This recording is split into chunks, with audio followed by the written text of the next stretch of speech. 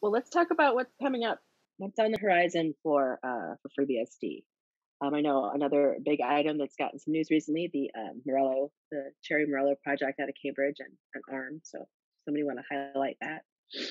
Yeah, so I think this is a really interesting project that is not FreeBSD per se, but one in which FreeBSD plays a really big part. Um, so the Cherry project is an extension of processor instruction set architectures, ISAs, to support capabilities. Um, and there's a lot to go into to kind of try and explain the background there.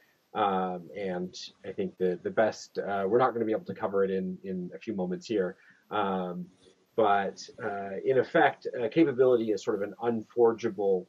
Um, uh, you can think of it as a pointer that's extended to be to have additional information, i.e., a length and bounded limit.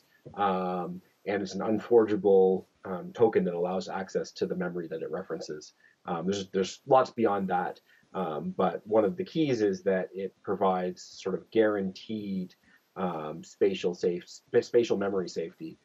So it's, if you have a capability that references some piece of memory, there is no way to use that to access anything outside of the memory that it references.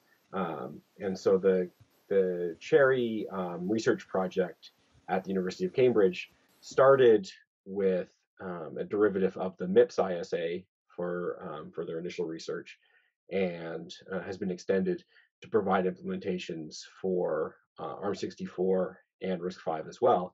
But the Morello project is particularly interesting because this is work that ARM itself has done to actually fabricate a physical CPU um, using Morello, which is the experimental ARM64 implementation of Cherry capabilities. And so this is a 64-bit ARM CPU with capability register extensions that can run Cherry BSD, which is the FreeBSD derivative that the Cherry folks have created that provides a fully capability-enabled kernel. And these systems are starting to ship to researchers. The initial systems have shipped to Cambridge, and additional systems are shipping to various researchers looking to use this, looking to continue their research on this platform. What else is coming up? What's up with Beehive and ARM64? So this is on our roadmap for foundation sponsored work that Andy Turner can take on. So Andy works for the foundation on a variety of ARM64 things, and one of the tasks that we have on the plan is to help support the efforts to integrate the 64-bit ARM support that exists for Beehive. So there are patches that exist today to add 64-bit ARM Beehive support, but there's some work that needs to be done just to get them into an integratable state and resolve some outstanding issues. And so that's one of the next tasks that will be on Andy's plate and um, allow us to run Beehive on all of our tier one architectures. What other upcoming things do you want to discuss today? There's plenty, given the roadmap that you mentioned and such. Um, so I think one thing we can talk about or mention at least is that the FreeBSD Foundation's work on Wi-Fi will continue. So in addition to finishing up the remaining steps on sort of just stabilizing and integrating the IWL Wi-Fi support for Intel NICs, there's drivers for additional devices and enabling 802.11 and an 802.11 AC and future Wi-Fi standards within the FreeBSD Wi-Fi stack. So that's work that's in progress and on the foundation's roadmap already. And we've also been talking to Moritz Systems to continue their work on LLDB It's in the early stages and nothing's finalized yet, but some of the possible improvements or further improvements to LLDB would be multi-process support. We discussed a few more usability improvements. Perhaps some lower priorities that were discussed were support for RISC-V or tracing syscalls similar to strace or trust. Well, that's a lot that's going around. Are there more things that you want to mention before we wrap up? I think one thing we should try and talk about here a little bit is just the kind of renewed interest in FreeBSD as a desktop. I think that is something that historically FreeBSD was sort of very well known as a server operating system, and people have been running FreeBSD on a desktop for quite some time, but it's kind of